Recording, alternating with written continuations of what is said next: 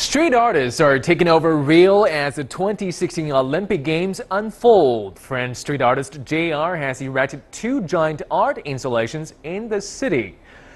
The installations depict a swimmer and a high jumper. A large sculpture of Sudanese high jumper Ali Moht Younes Idris, who couldn't compete in the games because of an injury, has been placed on a building near Flamenco Beach. JR's Olympic swimmer installation has been placed in the Barra neighborhood close to the Olympic Park. And in downtown Rio, locals and tourists are printing out poster-sized photographs from inside a truck that has been painted to look like a digital camera.